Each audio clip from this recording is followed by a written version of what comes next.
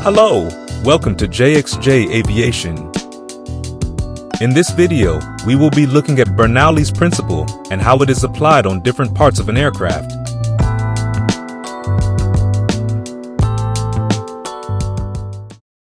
First, let's look at what is Bernoulli's principle.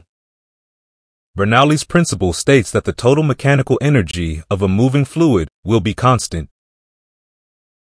The total mechanical energy of a moving fluid is the sum of fluid's pressure, kinetic energy, and the potential energy. This was formulated by a Swiss mathematician, Daniel Bernoulli.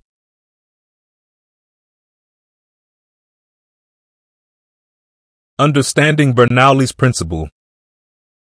As per this principle, when the speed of a moving fluid increases, the pressure of the fluid decreases. A simple example for this is the venturi tube. The fluid is moving through the venturi at a constant flow rate. The flow rate is expressed as cross-sectional area times the velocity.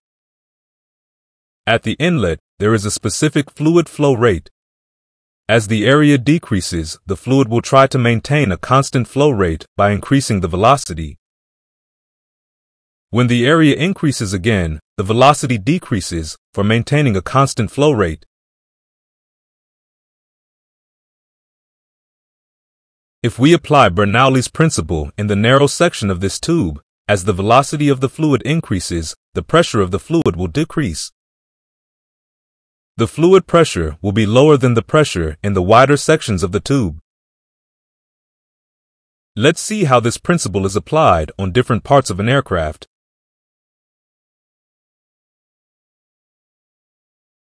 Application of Bernoulli's principle on an aircraft.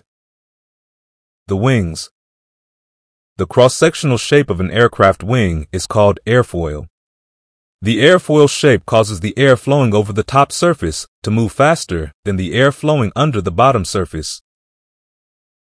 On the top surface, the air velocity is more, so the pressure will decrease. Under the bottom surface, the air velocity is less, so the pressure will increase. This pressure difference creates an upward force or lift force on the airfoil and the wing. Jet engine inlets. The inlet section of an aircraft jet engine provides a smooth flow of air to the compressor section. The inlet is designed to expand or become wider. So, as the air flows into the engine, the speed will decrease and the pressure will increase before entering the compressor.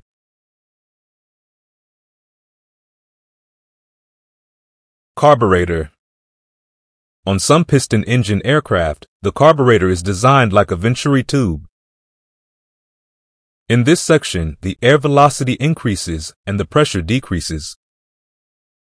This decrease in pressure draws fuel from the fuel tanks to create a fuel-air mixture that is sent to the engine.